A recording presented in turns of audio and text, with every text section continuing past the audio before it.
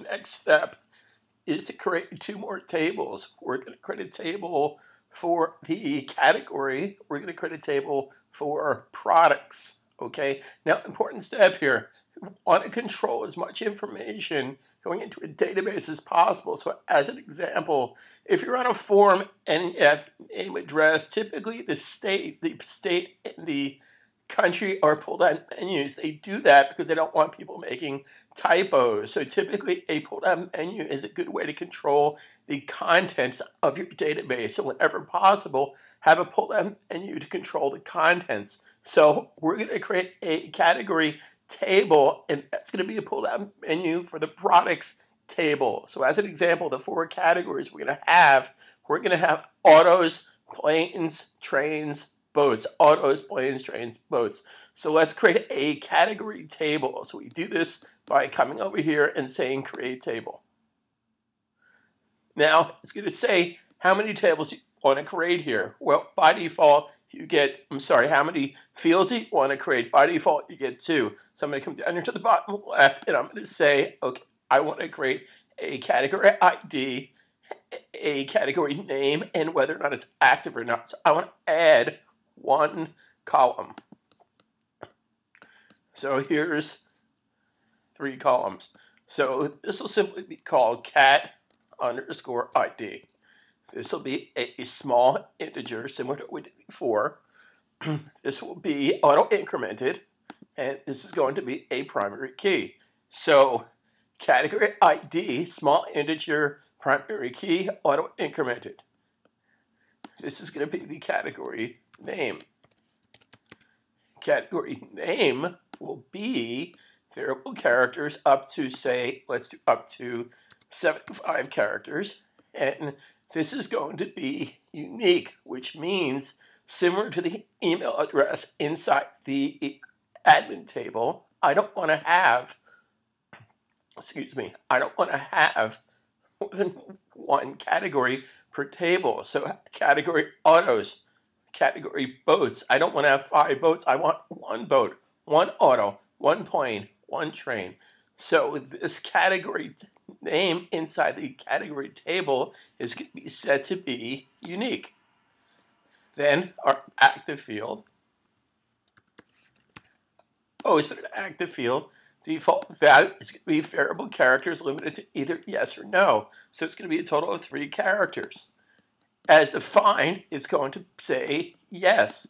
So by default, when I create a new record here, it's going to be active equals yes. So if this is done, now again, we talked about this before.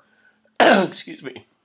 We talked about this before, but this, I hit save. I don't hit go. If you hit go right now, it's going to assume you want to add another column. That's not true. So we're going to simply hit save.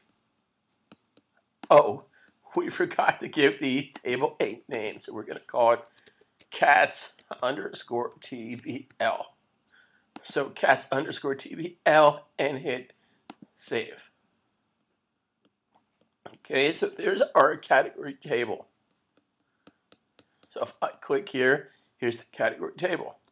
Okay, now we're going to create the products table. So products underscore TBL. Now the products table, let's think about this. The products table is going to contain the product ID, the category name. Now, if you want to put the date that the product was added, so let's do this again. We can say that this is going to be product ID, the date it was created, the category name, the product name, the product price, and whether or not it's active. So a total of 6 fields. We're going to just keep this simple. Now, we can put a SKU number, we can put a description field, we can put a photo of the product, etc., etc. My mistake, we're going to add 1 more field for price.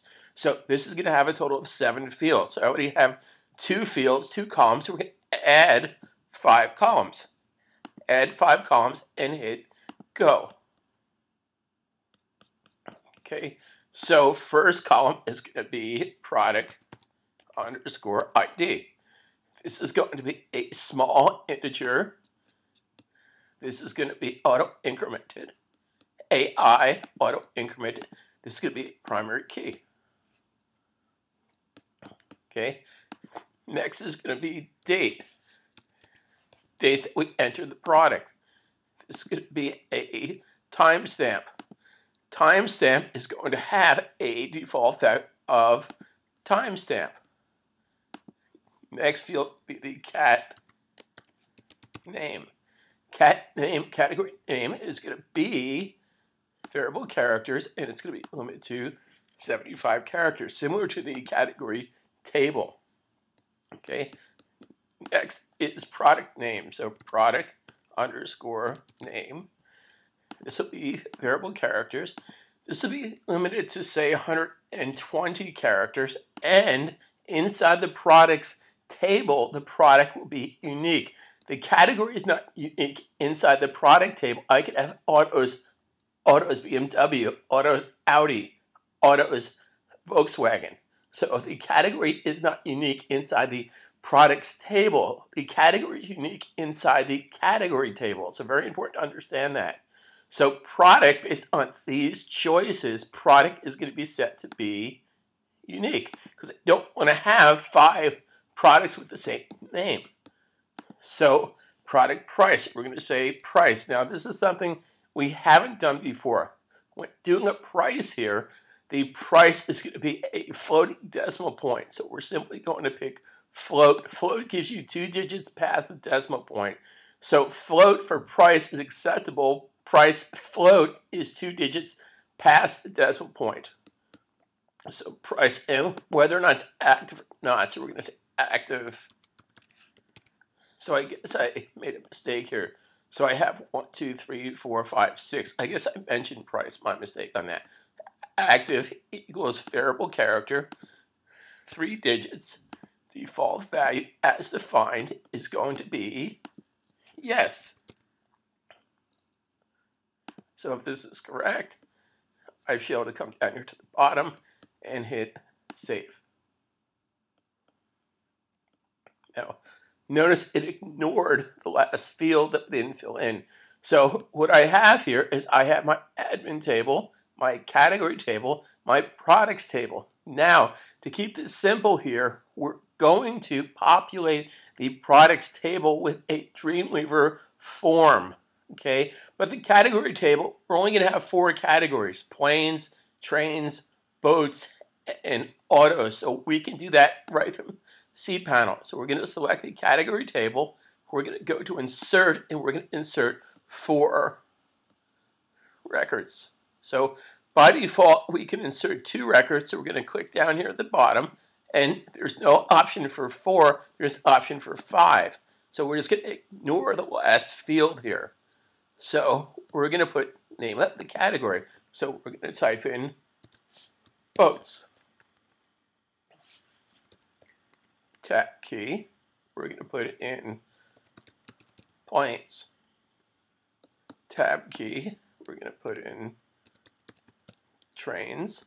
Tab, tab, tab, and autos. So those are the 4 categories that we're going to sell inside our products table. Again, the reason I'm doing this is we're going to have a pull-down menu for the products table that comes from the category table. The category table is going to populate the products table. So if this is correct, I simply hit go. Okay, so if I go to the category table and I browse the category table, I can see that I now have 4 categories. Boats is ID 1, planes, trains, autos, all set to yes. Okay, so later I'm going to show you a really cool thing here. So let's say I don't want to say we're in the middle of winter here. We're not selling boats. We can set boats value to no. Therefore, it won't show up in my pull-down menu. So let's go to Dreamweaver. Okay, so inside of Dreamweaver, we're going to create forms to insert products into the products table using a Dreamweaver form, totally built in Dreamweaver. We'll tackle that in our next video, so stay tuned.